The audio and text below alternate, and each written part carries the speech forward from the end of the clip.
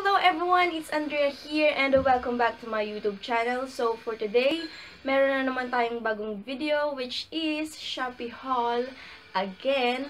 And yeah, kung gusto nyong malaman kung ano yung mga products na binili ko, then keep watching!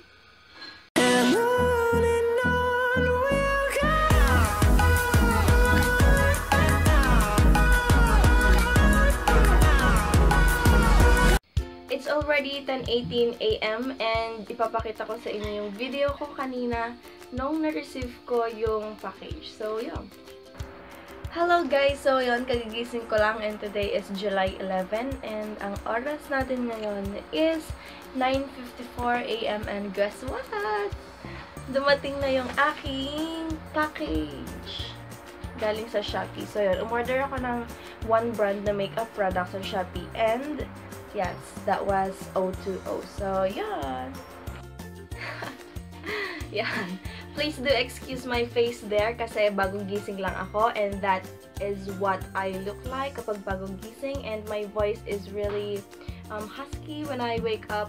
Whenever I wake up, yan, pagkakagising ko, ganito yung boses ko. So, yan. Buksan na natin yung package! Yay! And guys, kung may naririnig man kayong background noise, huwag nyo na lang pansinin kasi naglilinis si Kim sa labas. And nasa kwarto ako ngayon. Yun. Ayan. So, eto na nga mga best ang moment of truth. And ito yung package niya. Yan. Meron siyang, as always, may resibo. And yes! Buksan na natin! Saan yung gunting ko? Meron akong gunting dito. And yan. Sabayan nyo kung buksan kung ano ba yung mga nilalaman nito.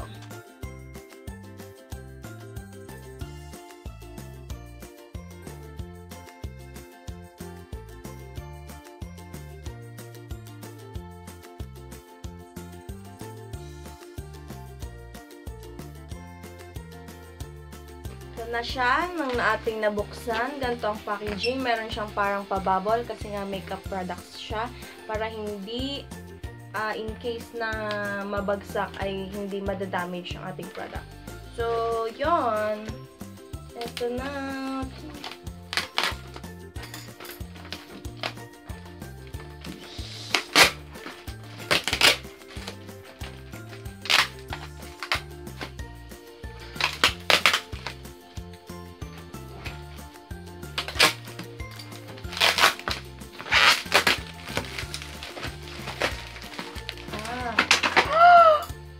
At ayun na nga, best, nalaglag sila. Kasi ganito pala yun. So, anyways, let's continue. Oh my God! Ito siya. And, ang tagal ko tong inintay. June 30 nung nag-place ako ng order and shinip ng seller nung July 3. And ngayon lang, July 11 siya dumating. Ang shop nga pala na bilhan ko ay O.TWO.O.ph. So, yun. I-visit nyo na lang. And ilalagay ko pa rin naman yung link ng shop mamaya. So, yun. Buksan na natin! Yay! I'm so excited na gamitin ng mga products na to. So, ang una ko munang ipapakilala sa inyo is this Rose Gold Elixir. Maganda yung kanyang packaging. Maganda yung box. And lahat pala ng products na binili ko is may box, which is a good thing. So, yon kapag binuksan mo, ganito siya. Yan. And then, ito na yung pinaka-product. Bote siya. And meron siyang dropper.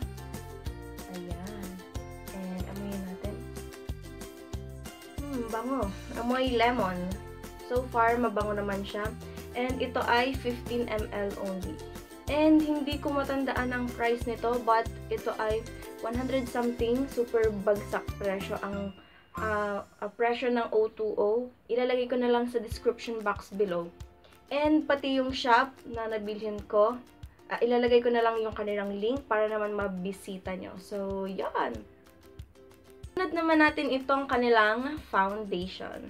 So, ang binili ko is number 01. At ganito pa din yung packaging, kaparehas lang. In fairness, ha. And, yan. Para lang siyang yung kanina sa Gold Elixir. Magkaparehas lang. Pero mas dark tong isa. Itong foundation. Kasi nga, dahil lang shade na pinili ko. And, dropper pa rin siya. Ooh. Okay lang naman yung amoy. Hindi naman siya amoy papaya din. Ay, oo. Ano nga pala yung one of my favorite YouTuber din, yung About Rough. 3 days ago or 4 days ago, nagawa siya ng makeup review ng O.TWO.O. And yes, kaparehas lang din siya ng amoy papaya. Pero, hindi naman siya masyadong matapang yung napunta sa akin. Ayan. Ayan. So, isunod naman natin yung O.TWO.O Rose Gold Powder. So, ganito pa rin siya. White and rose gold. Rose gold. And, ang nabili kong shade is 02. Ayan. So, buksan natin. So far, maganda naman yung kanilang pagkaka-ship. Dahil wala akong nakikitang mga, mga marks and dents. Ganito siya. Pag inalis mo dito sa box, pa rin siya. Amoy ibang bansa. Alam niyo yung mga package sa ibang bansa na mabango, ganito yung amoy. And yes, galing nga pala to sa China, kaya ang tagal-tagal ng shipping, ang tagal-tagal bago ma-ship. Kasi sabi sa kanila 12 to 17 days. Akala ko dadating siya ng mga 15, but good thing dumating siya ng 11. July 11.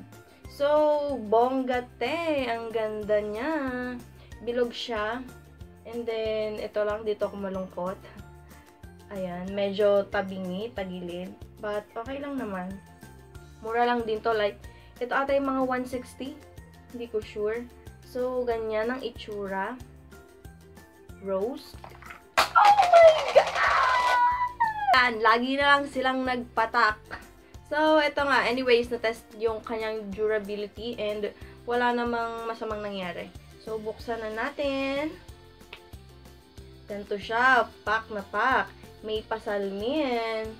And, ang ganda ng salmin, hindi nalilindang. Malinaw siya, bes. And, meron siyang white puff na manipis lang. At, meron siyang ganito. Ayan. Eto. Meron siyang ganyan. Separate ang powder dito.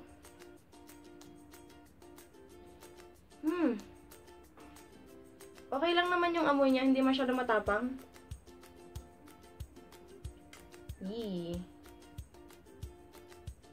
Parang medyo maputi sa akin. Ganyan siya. Anyways, yun. Maganda ang packaging. Amazing. Ayan, so punta naman tayo sa sunod, yung kanilang O.TWO.O Thickening and Lengthening Mascara. 10 ml lang to. And yung powder nga pala is, ba't walang nakalagay? Yun, 10 grams. 10 grams. And ito ay 10 ml na mascara. So, tingnan natin. Wow! Amazing! Meron na siyang box. And then, meron pa siyang parang patela dito. And, ito yung itsura. Wow, bes! Ang ganda! Inamoy. Ang ganda ng packaging niya. Mura lang to. This is like under 100 sa pagkakatanda ko. Woo! Ito siya. Yung pinakatela na pinaglagyan. And,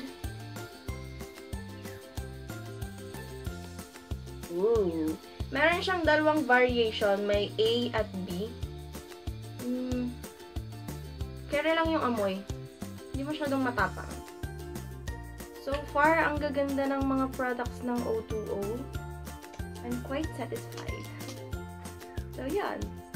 So, isunod naman natin yung kanilang liquid lipstick. So, siya is 2-in-1.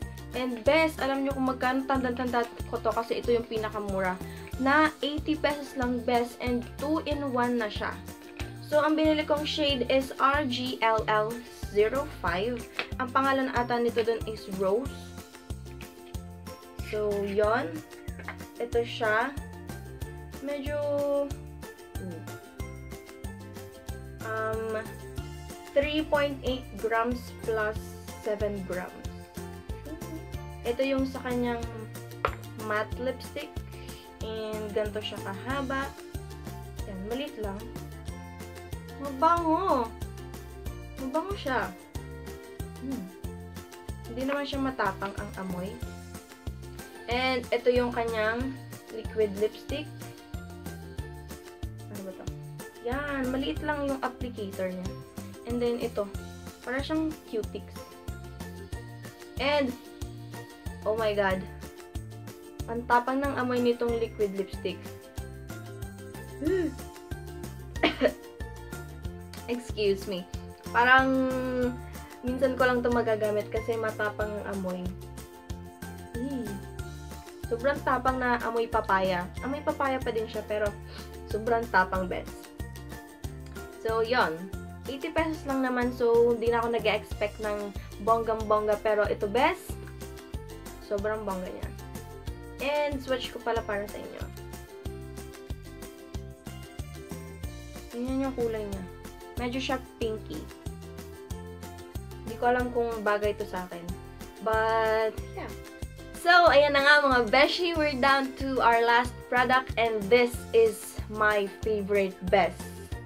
Ito yung pinaka-inabangan ko, pinaka-hinanap ko kasi this is my second time na bumili ng ayan, ito yung kanilang O.TWO.O makeup palette. Best! Ang ganda niya, best! So, black yung nasa likod and then ganito yung itsura sa unahan. Best, ang ganda! So, meron siyang shadow, blush, highlight, and contour. Parang 15 shades ata to. Oh my god! Ang ganda! Ayan, buksan natin. Medyo tight. Meron siyang ganyan. May bubble wrap. Bubble wrap. Bubble. Ayan, and maganda is meron siyang kasamang brush and then yung ganito. Yan. Magagamit ko to. Ooh. Ang ganda ng kulay niya. Ito pang highlighter. Then ito yung pang pang blush, pang contour, and then yung shades. More on mga browns yung kinuha ko kasi ayoko naman ng mga blue, mga red. Hindi ko naman siya masusuot. And hindi naman ako mahilig mag-makeup. But still, natutuwa lang ako pag kami mga ganito. Oh my god.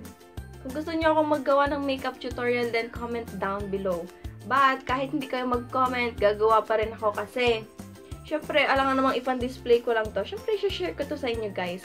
Sa mga hindi din masyadong marunong dyan, like me. Yon. Tingnan natin kung anong magagawa natin sa palette na to. 200 something lang siya mga best. Sobrang affordable. And kayang-kaya nyong bilhin. Basta mag-ipon lang kayo. Oh my god, ang ganda! Yan. And guys, ang variation pala na nakuha ko dito is MUP02 Makeup Palette 02 na natural. So, yun. And mga beshi, yung kanya palang packaging, may nakalagay sa kanya na lahat sa kanila may nakalagay na cruelty-free. Ito yung heart. Yan, ang basa dyan is cruelty-free. And except lang dito sa makeup palette na hindi. Tapos ang kanyang shelf life, lahat naman is 24 months, 2 years. Yon. Maganda na kasi 2 years. Bago naman siguro mag 2 years to ubos na. Parang ganito. Sa ganito, kukunti lang siya. Mabilis lang siyang maubos. Thank you so much for watching this video. I hope na nag-enjoy kayo kasi ako, sobrang nag-enjoy ako. And yan, please do comment down below about your thoughts and please do subscribe in my channel kung hindi ka pa nakaka-subscribe. Then click the subscribe button below and next dun is the bell button below para updated ka sa lahat ng mga videos na i-upload ko.